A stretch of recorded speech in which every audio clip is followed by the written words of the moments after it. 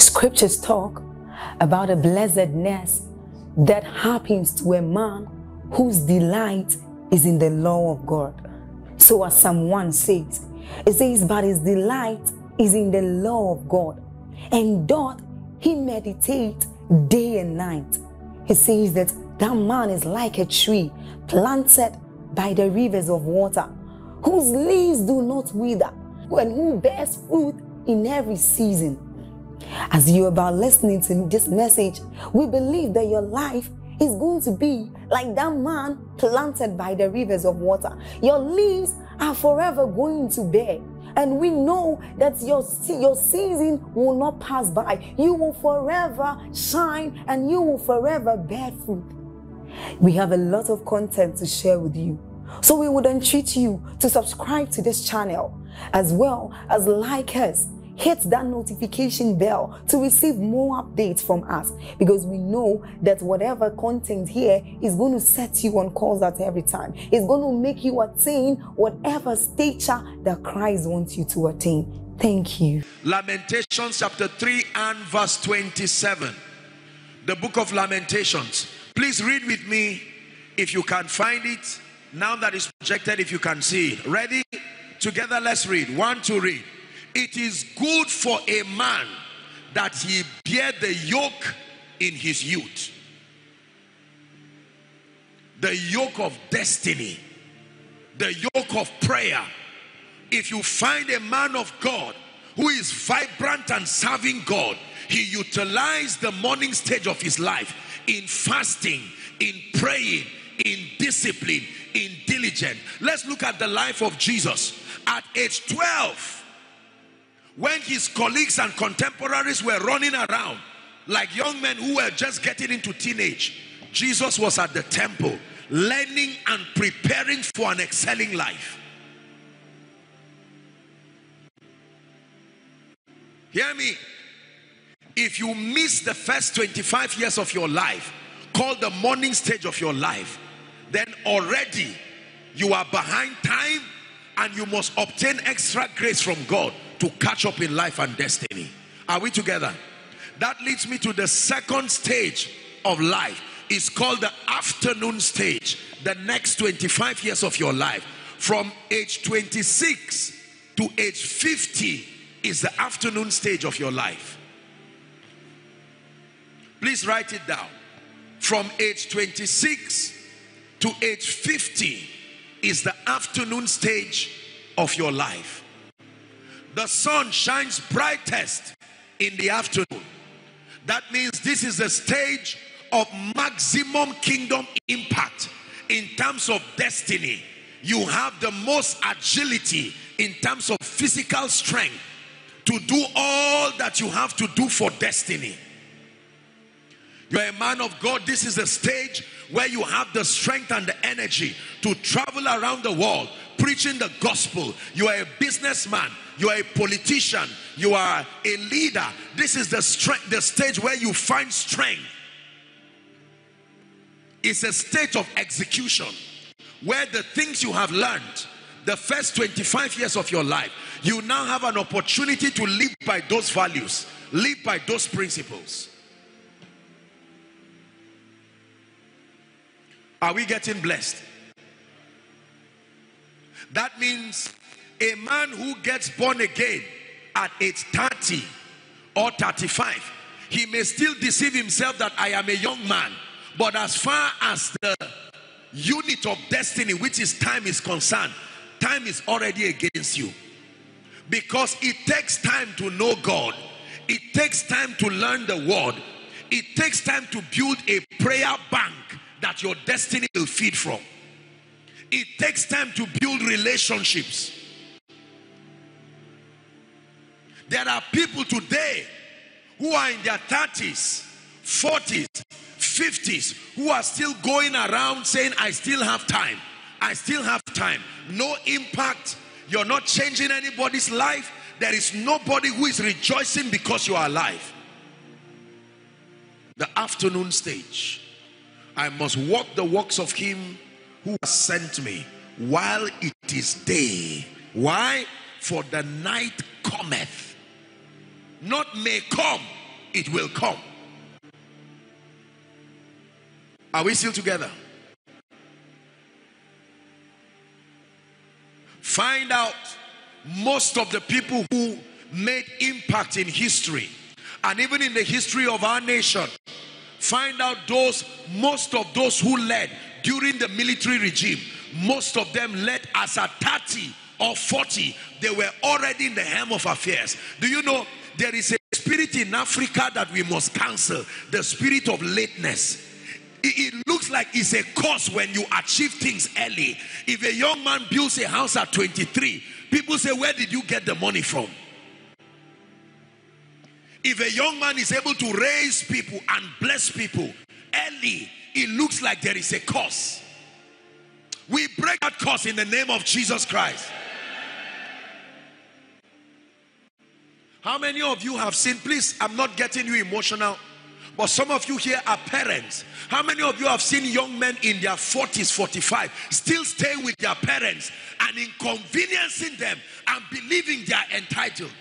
A 45-year-old man still calling himself a child.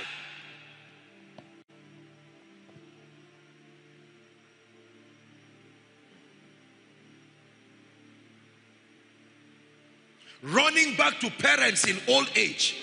These parents are having their pension, trying to live their lives, and here comes grown adults who believe they are children. Let me tell you where that error comes from. The error comes when we begin to give children a mindset that you are still small. Anybody, this is my definition of an adult. An adult is anybody who has his mind developed enough to think, make decisions, and suffer the consequences of that decisions. In my world, that is an adult. An adult is not one who is 18 years. The moment you sustain the ability and the intelligence to make decisions that have consequences and you are matured enough to face the consequences, you are an adult. This idea of letting people know you are a last born, you are a child, 40 years, you are a child, 50 years, you are a child, is what makes people to continue to grow and yet they are not productive. If I'm offending you, I'm sorry, but if you are with me, say amen. Are we together? The afternoon stage. Very quickly, let me talk about the next stage. It's called the evening stage. The morning stage is the stage of preparation. The afternoon stage is the stage of execution. The evening stage represents the next 25 years of your life. From 51 to 75 is called the stage of legacy and consolidation. The third stage, which is evening, at this stage the sun is already going down, is called the stage of legacy and the stage of consolidation. From a human and a biological standpoint, from 51 years down to 75, you may not have the kind of physical strength, you may not have the zest, the physical energy that a young man would have. It is expected that at that stage of life, you should have spent your life impacting your world, blessing humanity. It is at this stage you begin to build institutions that preserve your values and outlive you. That is the stage where you begin to document your persuasion. It is expected that at that stage you should be so successful, you can now turn back from the lens of your experience. You can begin to mentor the younger generation coming, showing them the pitfalls, the things that you saw, the mistakes you made, allowing them to see your scars so that they can correct their ways. Here's how it works. Please look up. Young people have time, but they do not have wisdom and experience, so they waste time. Old people do not have time, but they have profound wisdom and experience. Mentorship becomes that platform that adds wisdom to the time of the young man. Are we learning?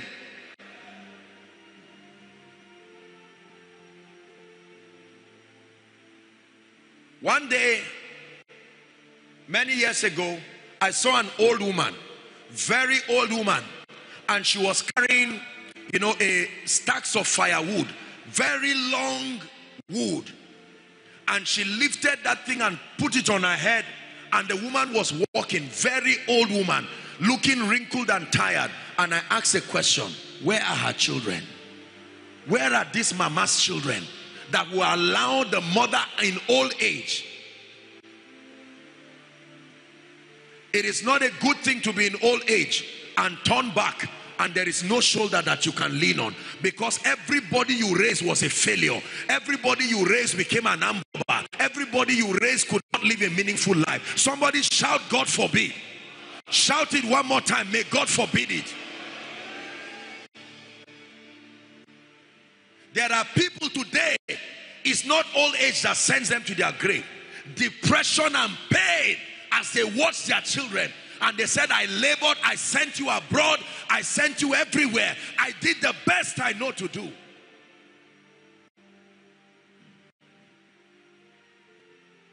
While I'm speaking, there may be some of you right now who are going through this pain because your children currently, biologically, or those under your care, may be a description of the list that I'm stating. Find comfort. We are going to pray. We will ask for the mercy of God to invade everybody's home and correct anything, that any tree that has not been planted by God, it must be uprooted in this conference. We're discussing the stages of life. The morning stage, first 25 years of a man's life. The stage of preparation, the stage of mistakes, the stage of learning. The next 25 years, 26 to 50, the stage of execution, the stage of maximum impact. The evening stage is the stage of legacy and consolidation. It is expected that at this stage you will not be alone, because you would have raised many people. You would have raised people who become extensions of your ideologies. You would have raised people who become extensions of your convictions. You know you are a leader when someone is following you.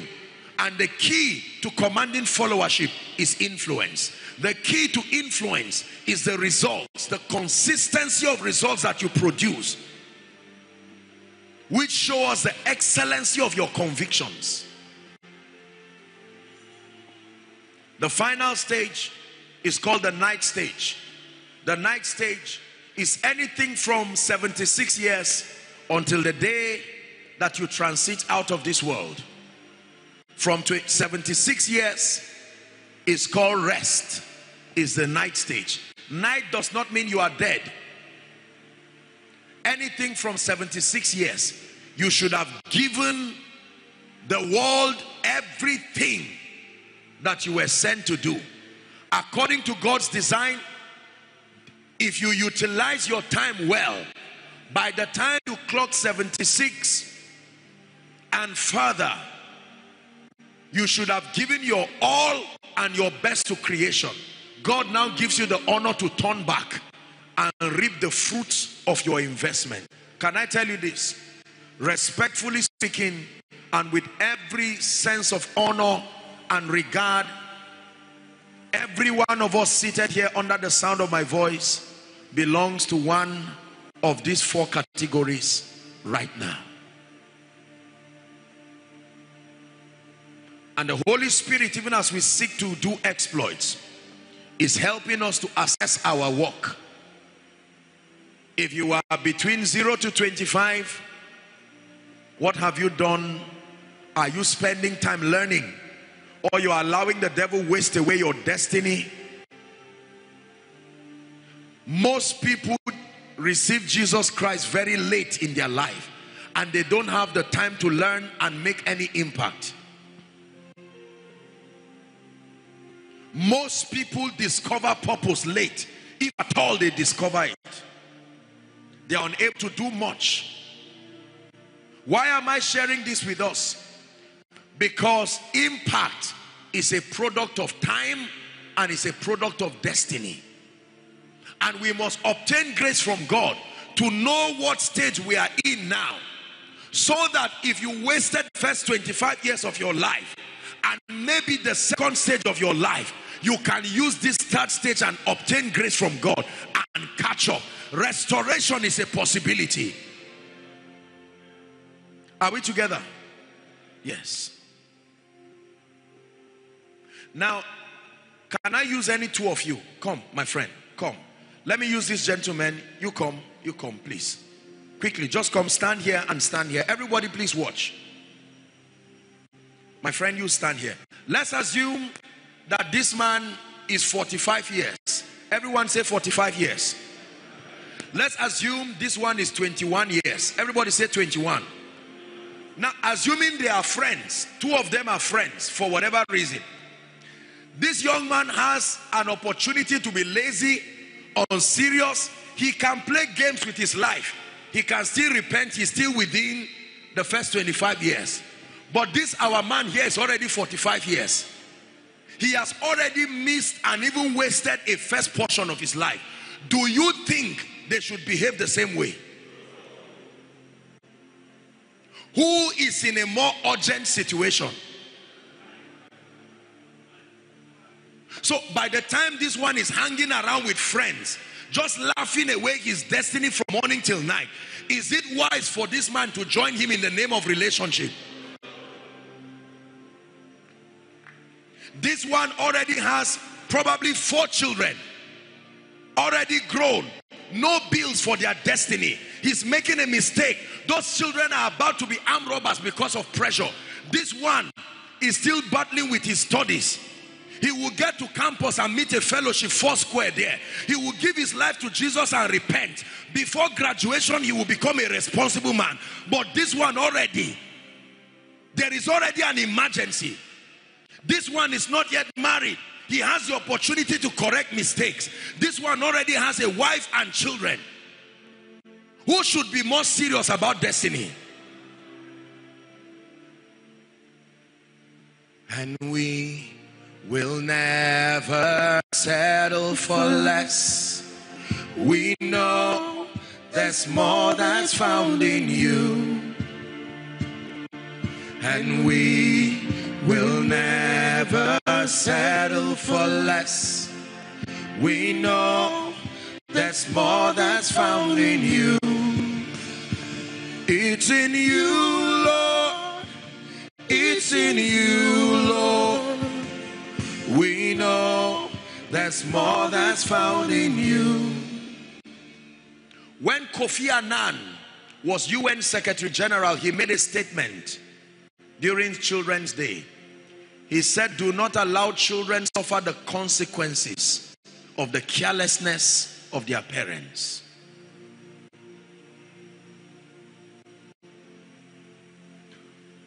Some of us, with every sense of respect and regard, when we were at the morning stage of our lives, we were not even born again.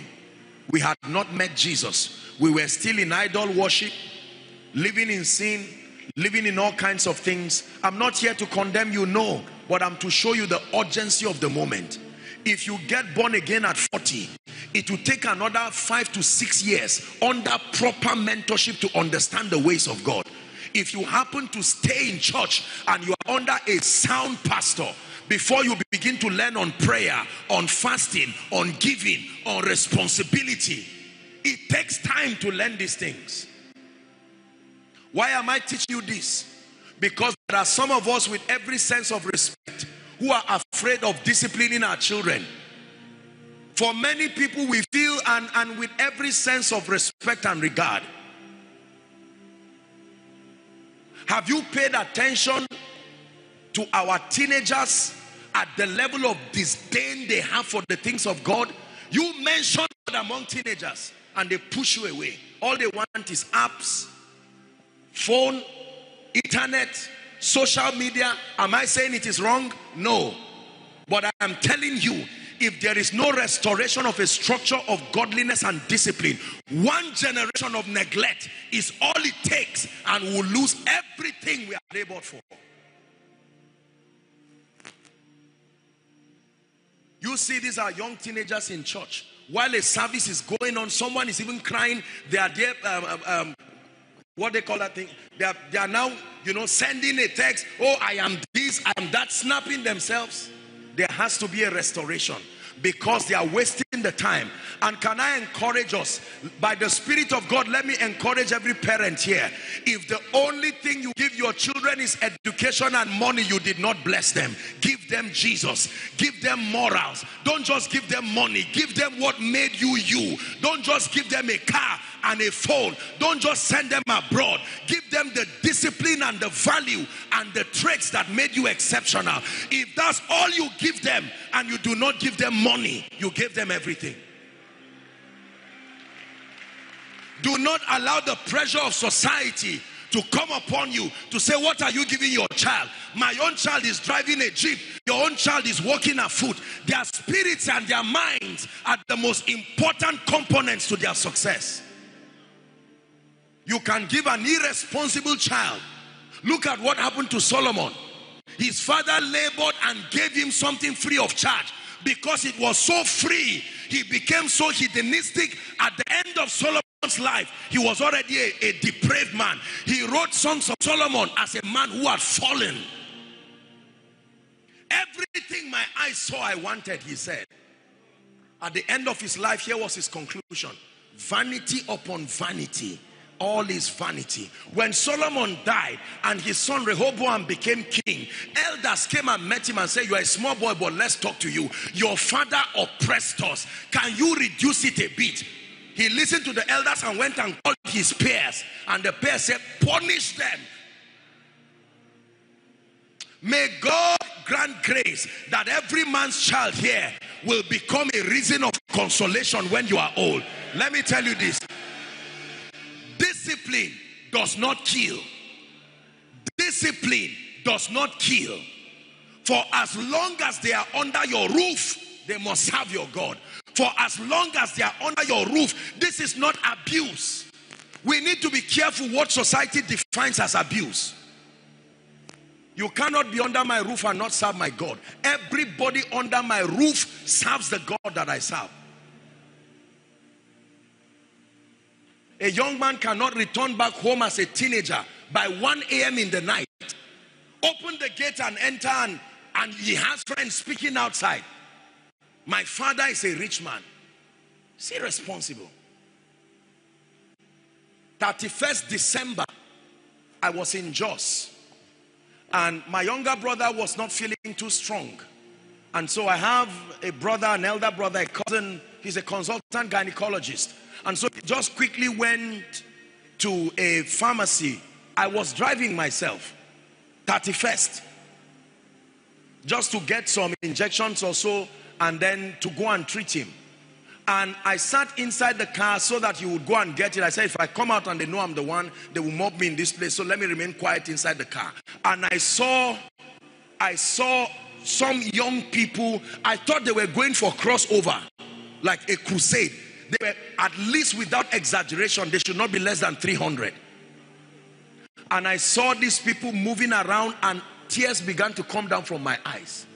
Over 90% of those people. Now, I'm not here to condemn, no. But if you see your child in that state, you will start crying. And I told myself something. I said, out of these people, by the time all the elders who have values and character pass on, these are the ones that will be left. What kind of discipline will they give their children? Respectfully speaking, let me tell you this. This is the mistake of the West today. In the 60s and the 70s, when the power of God was moving strongly across the West, they had mothers who were women of prayer. Even though they were not so educated, they loved God. And Satan tried to bring those people down. When he found out he could not bring them down, he gave up on that generation. and he came back to grow with their children. They made one mistake. Remember when Pharaoh, Moses advocated the exodus of the nation of Israel. He said, you can go, but leave your children behind. Moses said, no way. All of us will go together.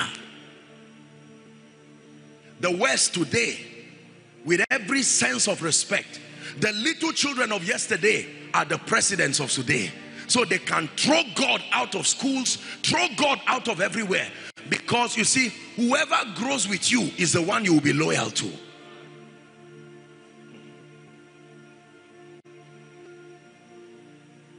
As for me and my house.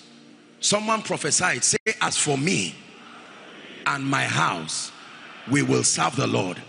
Say it with intention, as for me and my house.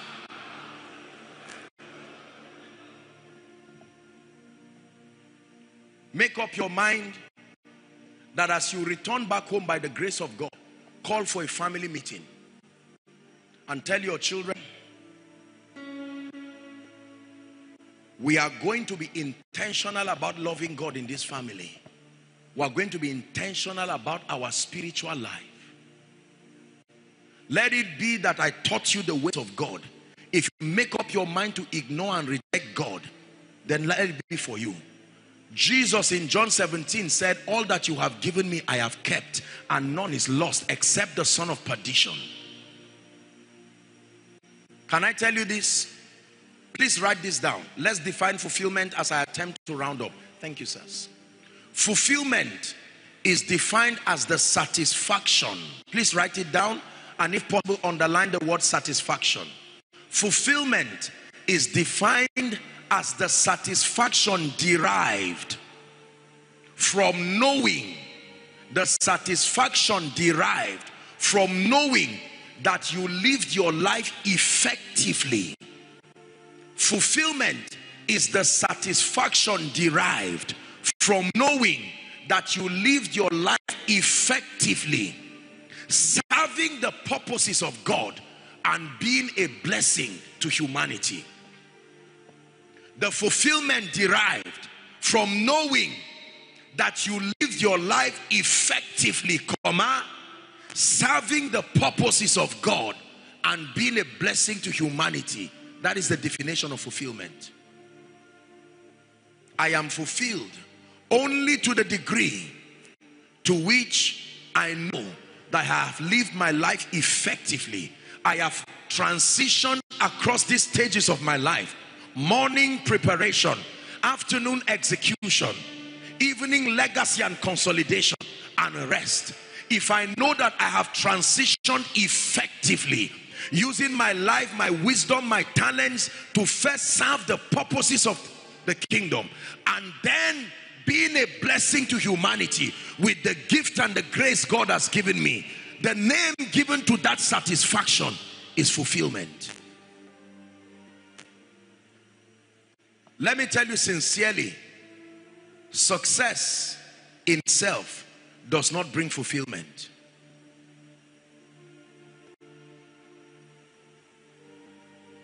There has to be satisfaction that money cannot buy.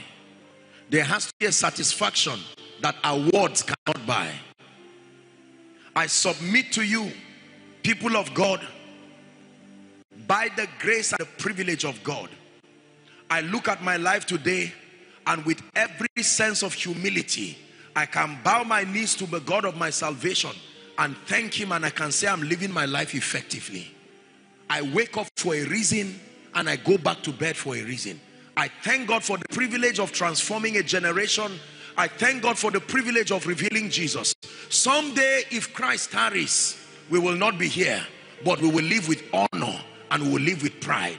Today, my great mentor, Miles Monroe, he's gone to be with the Lord, but he's still alive in us. Abel, though dead, yet speaketh. This is a call. For some of us, it's a caution. One more time. For some of us, it's an encouragement. For some of us, it's a drive to move forward with our lives. So teach us to number our days, that we may apply our hearts unto wisdom. What is the wisdom there? To take cognizance of your days and the passage of time that one day we may not be here again if Christ tarries. We must begin to build systems and structures that will outlive us. This is more than just living real estate. Thank God for real estate. Thank God for all of these things. But the greatest legacy that you leave is the value system that enthrones Christ. A value system that produces responsible people. That is a legacy indeed. Many have left money, and when they transitioned and left, they left children and relatives who fought over that money, killed themselves. Many have left accolades. But the greatest legacy that you can leave, the greatest legacy you can leave is not a will that shows that they should occupy your estate when you are not there.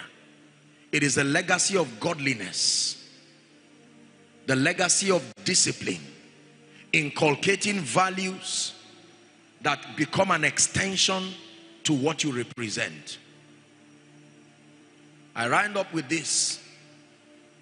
This morning, the Lord again, in addition to our exploits, is calling us that if our life is only, if our hope is only in this life, the Bible says we are of all men most miserable.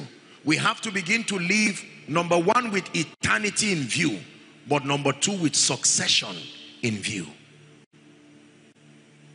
Are we together? Let our children be able to tell us tomorrow, thank God for daddy. That someday when we are out of the shores of this world, we can look at our children when we stand before Jesus and say, the same way we celebrated ourselves. Don't be with your children at home, and then when you are in heaven, you see them in hell. And they say, Daddy, I would have come to Jesus if only you told me. You were busy around trying to look for money. It is my prayer that as I stand before him, I will not stand alone. That I will see a multitude of people who came to Jesus. And here's what they will tell you. I am a life that was changed. Thank you for giving to the Lord. I am so glad you came.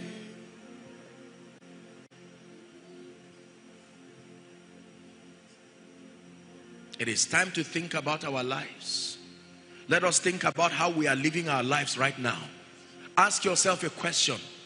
The way I am going about my life, will my children be blessed? My final words for you in this session and this conference.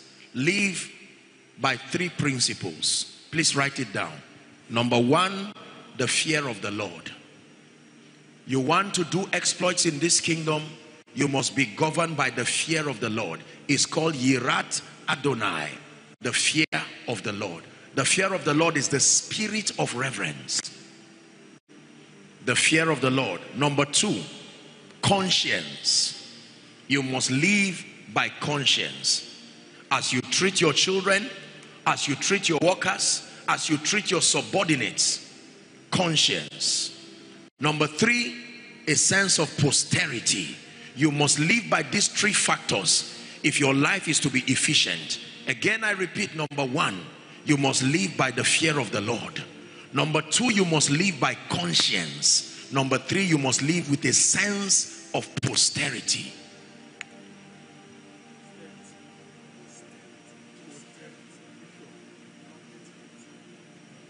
The man you ignore today because he's poor and relegated to the background may be the man in old age who will help you and hold your hands. The child you may be insulting today because he's not doing well in school may be that rejected stone that in old age will stand by you and remain with you. Is somebody ready to pray? So teach us to number our days that we may apply our hearts unto wisdom. Please rise up on your feet.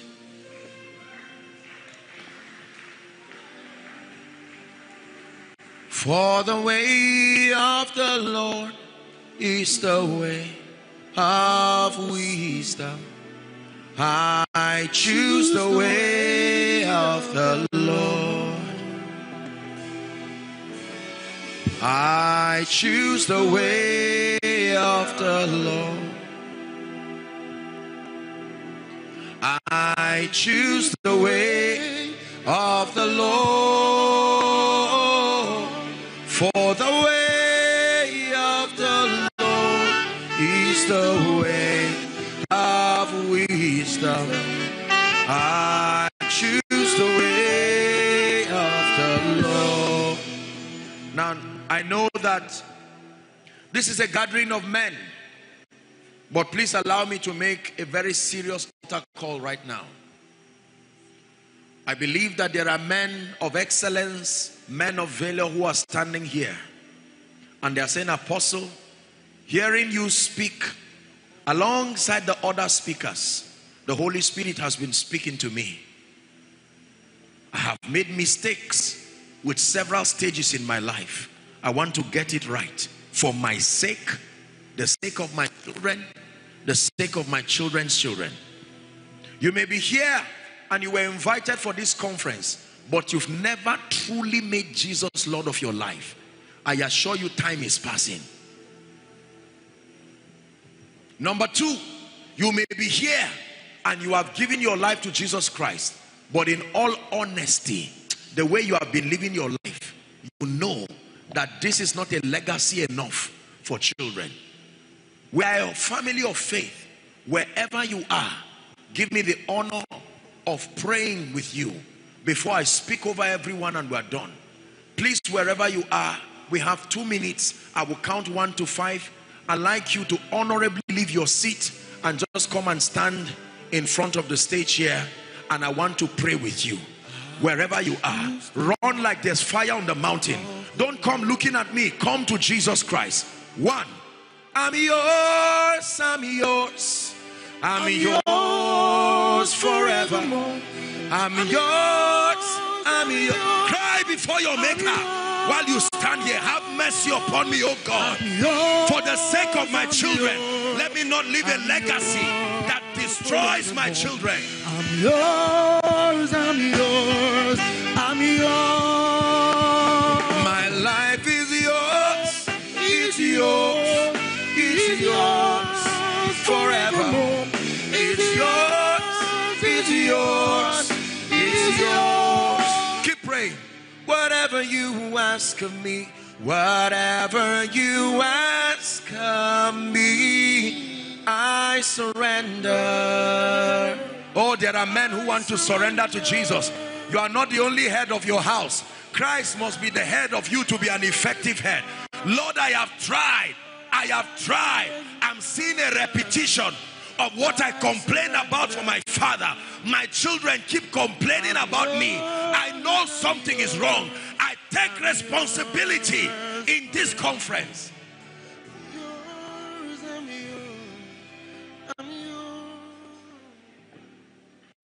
Are you praying? Everyone, please, let's join them as we pray.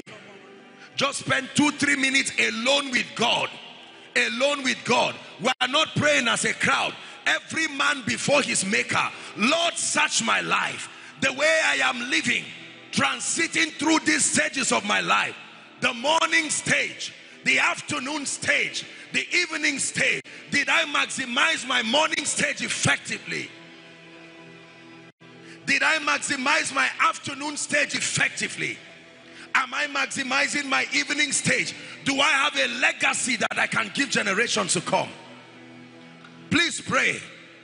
Let's cry before the Lord our Maker. 1-2 minutes and we're done.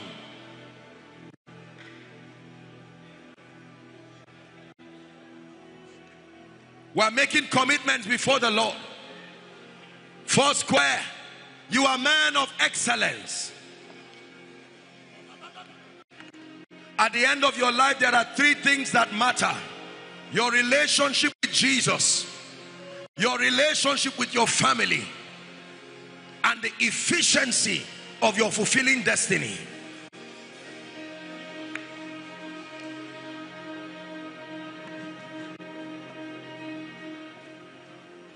Hallelujah. Now please listen to me. Please look at me, everyone, especially for those of you here, young and old. I respect and I honor you. I'm going to separate you into two categories. Those who have never given their life to Jesus Christ and are saying, Apostle, I want you to lead me to Jesus Christ. Please move to my right, which is your left. Just right here. Move here. And then the remaining people, I'd like you to move here. Please quickly, let's celebrate them as they do. If you are in that category, just remain there where you are. All those who are giving their lives to Jesus, can you move here? Just move here. Let me be with you. Every man here, we are going to sing one song. You will hear me sing it once and you will join me. Let it be a pledge that for the rest of my life I will be a successful man, but I will not be successful alone. I will not only give birth to children and run a family, but I will lead them to Jesus in my lifetime. I have decided to follow Jesus. No turning back. No turning back. I have decided to follow Jesus. No turning back. No turning back. The cross before me, the world behind me. No turning back. No turning back. The cross before me, the world behind me. No turning back. No turning back. Are you ready? I've decided. I have decided to follow Jesus. No turning back. No turning back. I have decided to follow Jesus. No turning back. No turning back. Though men forsake me, still I will follow. Hello. Scriptures exhort us from the book of Proverbs. It says, my son, attend to my sayings. Incline thy ears to my words. Let them not depart from thy eyes, and keep them in the midst of thee. As you have listened to this message, we believe that you are going to reap the blessings thereof if you attend to these words as well. That you will keep these words in the midst of your heart. That no matter the circumstance, your eyes are going to be fixed on these words. And as you have been blessed, we will tell you to share this message. Be an evangelist by sharing to others to be blessed. And then subscribe to this channel for us, because we have loads of videos, we have loads of content that is going to make you blessed, that is going to set you on course, that is going to set you ablaze. And don't forget to like for us. Thank you.